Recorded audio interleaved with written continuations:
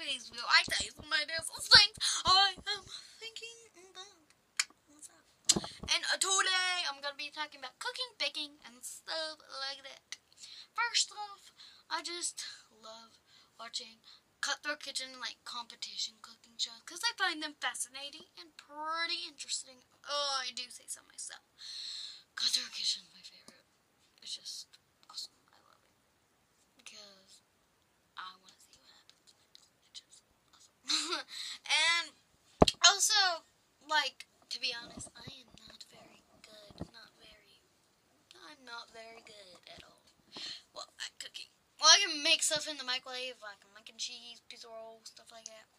But I'm not very good. Let's be honest. Yeah, I can't cook a full course thingamabob. I cannot.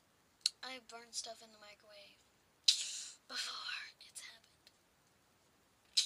Yeah. I've blown up a marshmallow in the microwave. Yeah, I made a mess. Yeah. Also, a cool invention would be like, you know how you like watch videos and stuff on how to make like pancakes or something like that, and you don't have the freaking ingredients.